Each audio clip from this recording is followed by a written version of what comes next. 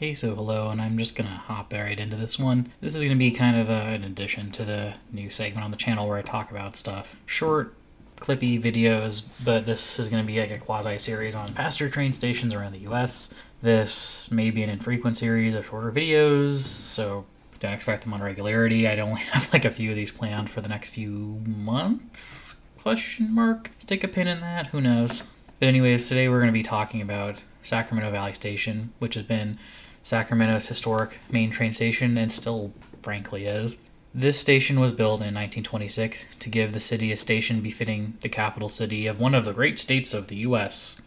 Before the station was built, Sacramento was served by a wooden building north of the current rail yards that are undergoing redevelopment. And I actually managed to find a picture, historic picture, or map of the area. So the rail yards is all the way on the left-hand side near this lake. That's the existing rail yards that are being redeveloped, and on the northern edge of that was the actual old station, which was the known as the Arcade Station. This station was built by the Central Pacific, and the SP honestly had no intention of making a better station, even as the politicians clamored for a better station to serve California's state capital. So this situation more or less continued until 1908, 1910, somewhere in that time frame, until a terrible thing happened, which was the Western Pacific coming to town, which ended the Southern Pacific's monopoly on transportation to the state capital. And they built their own station at J and 19th Streets, about 2 miles or so east of the SP station. This is what finally pushed the SP to get serious about building a new station, since it didn't want to be outshined by a much newer and much smaller competitor in its own backyard. The current site of the station at I Street was a pond or lake. I'm not really sure what the dividing line on that is, but anyways, it was a body of water, and the pond was called China Slough because it was just north of Chinatown, and the railroad basically just used it as a place to dump all the garbage from the rail yards on the other side of the pond. And in 1908, the SP started half-heartedly working on cleaning up the lake, mostly by dredging sand out of a nearby river and starting to fill it in and just drain it away. The pond was about 40 feet deep, which required 2 years of work and the arrival of the Western Pacific before the SP got serious about doing anything about the site and using it for anything, which was going to be a future station. The site was chosen because it was closer to the city's business district, important state buildings, and Chinatown. Just kidding, Chinatown wasn't important, but that's a story for a different channel. I think at this point they basically slum clearanced it, and I think Sacramento's Chinatown now is like literally just 3 blocks and a Holiday Inn. History, segregation, fun stuff. Well, not the focus of this channel, though. So 1908, 1910. So I think 1910 is like the more or less time when it was fully filled in and work can begin. And by 1917, took them 7 whole years. I don't even think World War I was like the disruption to this. They were just not serious about building a new station, despite being embarrassed by the station I showed earlier. And it took until then to get the agreements, and it took 9 years after that to get the station completed. So even in the face of competition, the SP still wasn't serious about building a brand new station. And I know now it normally takes this long to build things because grants for public money are a very long and slow process, but the SP didn't have that problem. Not to mention it frankly had bought off most, if not all, the politicians by this point, so the most striking feature of this train station is its red brick facade that covers the entirety of the building and the terracotta roof.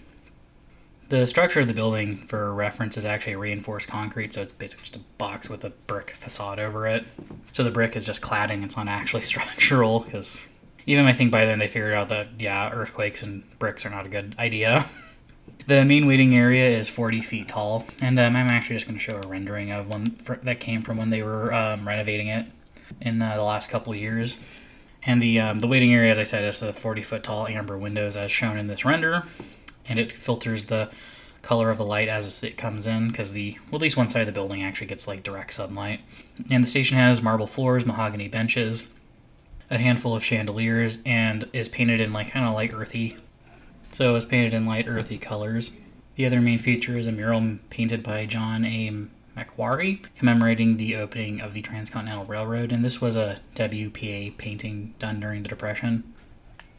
The station has two wings to the side of the waiting room and an addition off the back that was done sometime in the 60s. The wings held offices for the railroad prior to the mid-2000s when the railroad was bought by the city of Sacramento and an extensive remodeling was started. Prior to that, I do believe at least prior to the 60s and the addition, the eastern wing is where the ticket offices were, and the western wing was used for just the railroad in general to have like their regional or division offices in.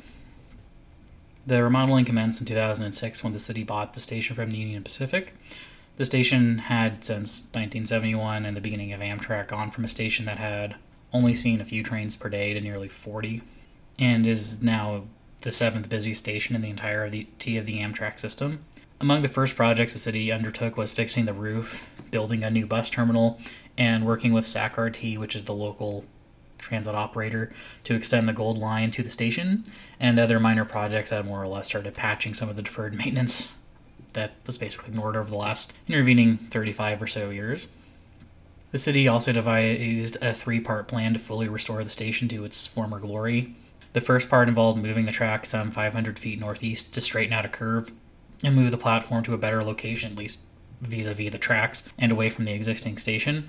Part 2 is to complete an overhaul of the station, which included the foundation work to make sure it was more earthquake resistant, moving the ticket and crew space to the western wing of the station where the old train offices used to be, and renewing the facade, along with replacing all the mechanical systems, so HVAC and such, and just otherwise completing any of the damage, or fixing the damage that the deferred maintenance had wrought on the station.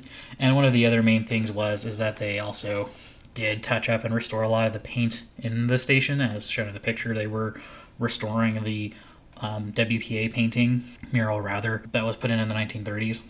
And then the final part of the plan is to create a master plan for the surrounding neighborhood as part of the rail yards redevelopment project, which eventually includes building a new station closer to the platforms and or possibly moving the existing station. I think they've mostly gone to assuming they'll just build a new facility, and then eventually converting the station to being kind of like the Ferry Plaza in San Francisco, but without the use of it being like an active train station in it.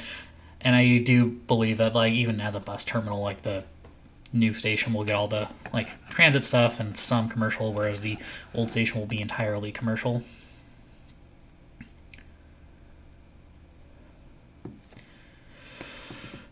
But anyways, before I ramble on too long, this kind of concludes the I Street Depot and its life, and showing that it has lived many lives in its existence. It was only conceived and very slowly at that, to give Sacramento a station befitting of a capital city only after the Western Pacific showed them up, the SP that is, and it lived a long life as a central station to go into decline and eventually be transferred to Amtrak, and now it is finally returning to its former glory as a major transportation center for the city of Sacramento. And that is where I'm going to leave it, and as I mentioned at the beginning, this might be a one-off, this might be a short series. I have a few that I'm currently looking into doing, but again, hope you enjoyed and hope you do come back for the next, and yeah, do the YouTube thing.